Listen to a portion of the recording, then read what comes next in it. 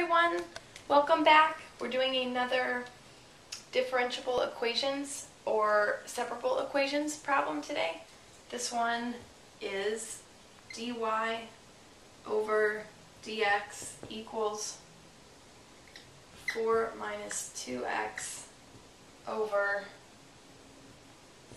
3y squared minus 5, and they give us an initial condition. The instructions for this problem are actually to solve this initial value problem. So you may think that this is an initial value problem, and it is, but the reason that it's a separable equations problem is because you can see we have y's and x's on both sides of the equation, and we actually need to pull those variables apart and put y's on one side and x's on the other side, so that makes it a separable equations problem. So the first thing that we're going to do is separate our variables. We're going to get y's on the left and x's on the right. And the way that we're going to do that first is by multiplying both sides by dx, which will leave us with dy equals 4 minus 2x over 3y squared minus 5 dx. We can multiply both sides, move the dx over here. Now we're going to multiply both sides by 3y squared minus 5, so that the bottom here will move over and we'll be left with x's and y's. So we'll have 3y squared minus 5 dy equals 4 minus 2x dx. So now you can see we have y's on the left side and x's on the right side. That was the first step in this separable equations problem. The second step is to integrate both sides. So we go ahead and draw our really awful integral signs and integrate.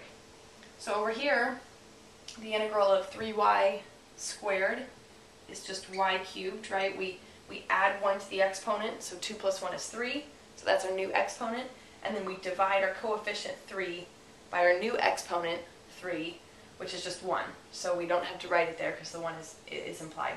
So y cubed minus 5y is the integral of 5 equals, here we have 4x minus x squared is the integral there, and then don't forget to add c to the right side only.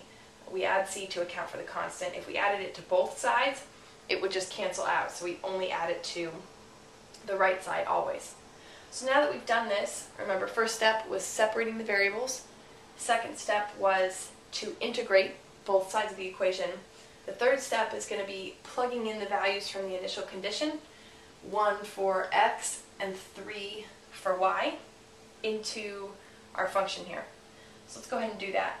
We're plugging in 3 for y, so we're going to have 3 cubed minus 5 times 3 equals 4, and then we're plugging in 1 for x, times 1 minus 1 squared plus c.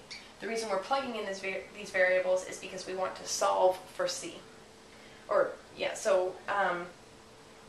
So let's see, 3 cubed is 27 minus 5 times 3, which is 15, equals 4 minus 1 plus c. So that leaves us with 17, 12 equals 3 plus c, so c is going to be 9. So we solved for c and we got 9. So what we need to do now is plug that back in to this equation here. Let's just go ahead and plug it in right here. And normally our final step in a problem like this would be to solve this equation for y.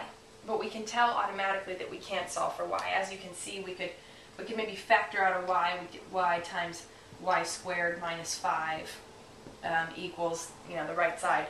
But there's no way to, at least not in this kind of level of calculus, to solve the left-hand side of this equation for y. So we're just actually going to go ahead and leave it like this. I'm not going to factor out a y or an x.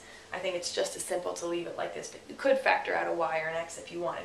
So the final answer is going to be y cubed minus 5y equals 4x minus x squared plus 9.